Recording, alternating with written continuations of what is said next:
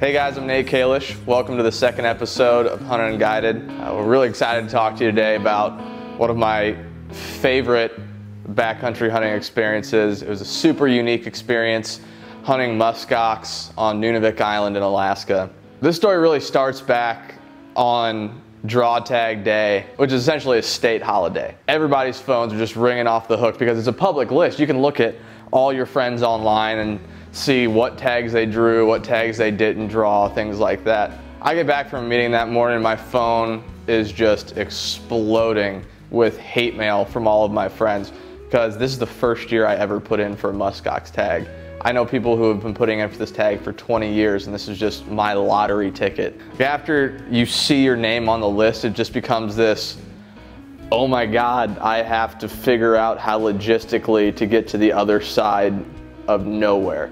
It's an island in between Alaska and Russia, for those of you who aren't familiar with it, and it's a hunt that takes place in the wintertime. So logistically speaking, it is a challenge if you're not used to traveling to Western Alaska or even further out from Western Alaska. It took about 6 months developing exactly how I was gonna do this, and I got in with a Chupik Eskimo transporter by the name of Abraham David.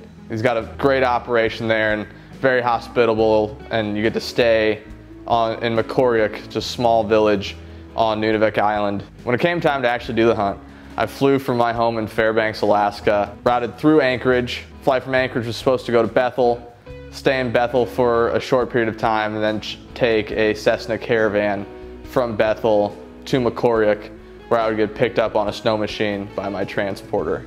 Alaska had other plans. I've got down to Anchorage. We flew out of Anchorage to Bethel.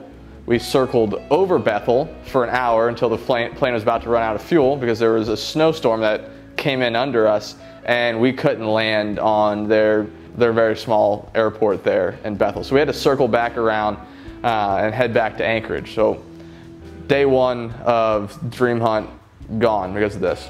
I only have 7 days to make this hunt a reality. We give it a shot the next day. I get from Anchorage to Bethel. I know absolutely no one in Bethel, and my flight to Muskox is again canceled. So day 2 gone. Last leg Muskox, about to get there. Day 3 of the hunt, we finally get out to Nunivak Island, and Abe David meets me on the ice runway of their landing strip and says, "Are you ready to get your Musk Ox?" It's 45, 50 mile an hour winds. It's negative 10 to 20 fluctuating in there. It's absolutely freezing. And I'm just jacked through the roof. It's like, you have no idea how I'm ready to get this done. When can we get out on the ice? He's like, well, the weather's coming in today. We're gonna have to wait another day. Okay. I go back to Abe's house and we could hang out. And I'm like a kid, like just looking out the window every day like, Dad, can we go hunting? Can we go hunting today? Can that be a thing that we do? And it just, weather after weather after weather. Weather clears up. We're now on day 4 or 5 of my 7 days. It's really getting down to the wire. We started heading out west to Nash Harbor. It's about a 35-mile snow machine ride from the eastern side of the island of Muskox. If you've ever ridden a snow machine at 60 miles an hour into a 35 or 40 mile an hour wind at negative 11, just make sure all your skin's covered because it is absolutely miserable cold. We're going through the rolling hills of the island right along the ocean, and we crest one of the hills and we come along this beautiful coastal basin with some bluffs overlooking the Bering Sea ice, and it's just amazing. We stop for a second and I pull up next to Abe and this is Nash Harbor. We start going along for a little bit and I see 3 black dots on the horizon. I go in front of the convoy and I get in the snow machine and I'm like, stop, stop, stop, stop. Musk Ox, Musk Ox. On a transported hunt, you're not allowed to get any assistance from the transporter in the state of Alaska. There is kind of it's a happy medium zone between going on a guided hunt and going completely unguided, but the transporter just gets you around the island safely on Nunivak. So I've now spotted the Musk Ox. It's my turn to do my job. Abe's gotten me to Nash Harbor safely. Consult with John, the second hunter in camp, and we get out our spotting scopes and we start looking. And I'm trying to get my eye to focus through my spotting scope with the freezing wind in my face, and I've got like 5-second blasts of clarity before I have to rub the frozen tears out of my eyes. I'm able to do it, and I look through it and I see what appears to be 3 bulls. And I see the first one, I see a horn boss, and this bull is ancient. It's massive. He's got gray in his face. His horn is shattered right after the base on one side. He's just an old bruiser of a Musk Ox. So if you're hanging out like an old biker pool hall, he's like the guy who's dying of lung cancer in the corner, who's like, the gang doesn't know how to say like, hey man, you can't really ride anymore, but he's over there like, I've killed more people than you'll ever see in your life. You know, he's just like the crusty old timer of the gang who doesn't really want to hang up his boots just yet, but you know, he still thinks he's in charge. That was this guy. I can only imagine what his meat was going to taste like. So we decided to get a closer look at these things, and I tell Abe to just hang back here, and me and John the hunter and John, Abe's son, go around the backside of a ridgeline, try and keep them in between ourselves and the ocean. The idea being that if I see one that I like and I start to make stock on it and I blow my stock and they just run, that they'll only have one direction to run, which will be straight up the mountain to John, who has the rifle, and that way, you know, my failure is his gain.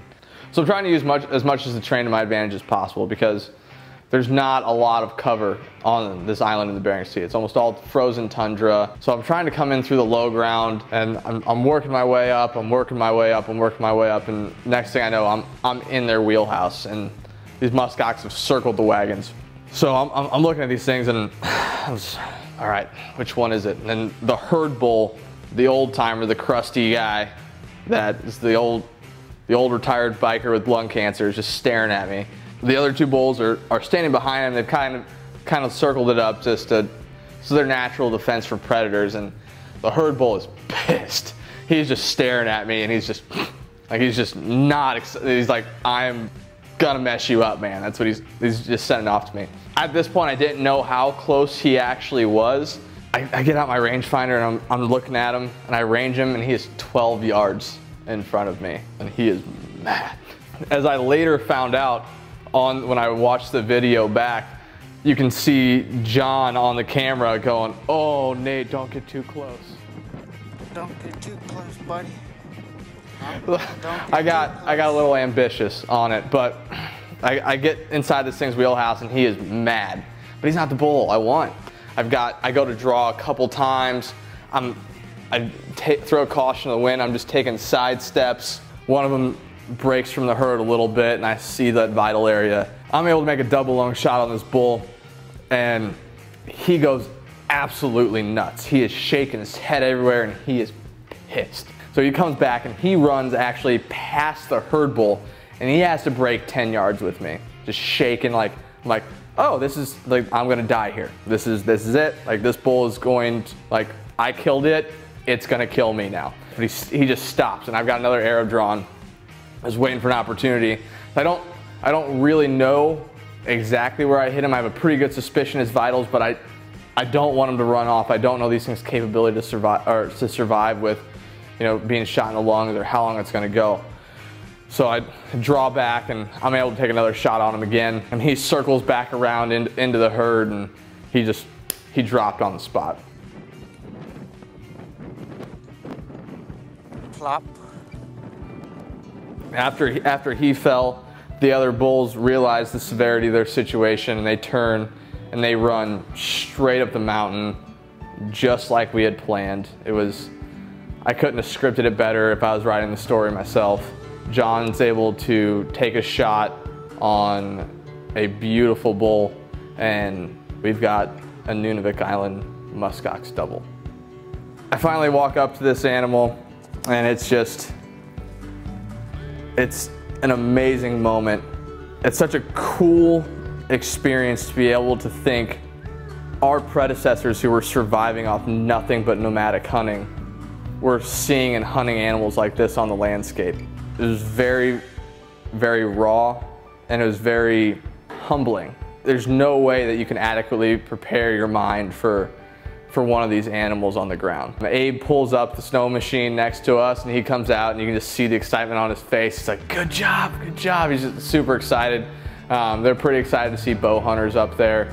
The musk ox that I killed had 28-inch long hair, and then at the base of the hair are these tufts of musk ox wool that they call quivet. And it's just, you can't see the skin at all when you're going through these things. I broke through 5 or 6 knife blades trying to skin and bone out this animal in the field. It took me 6 hours to do. It was one of the coolest experiences of my life. To just, 12-year-old me would have looked at something like that in a magazine and been like, that's insane, there's no way that's ever gonna happen. Alaska Fish and Game does a tremendous job managing this species, and they have since they introduced them back to Nunivak Island. The span of 100 years, the musk ox in Alaska have gone from 31 animals at the time of its reintroduction to over 4,000 in the state of Alaska right now, which is about their carrying capacity at those units. There's a lot more opportunity increasing to hunt these animals.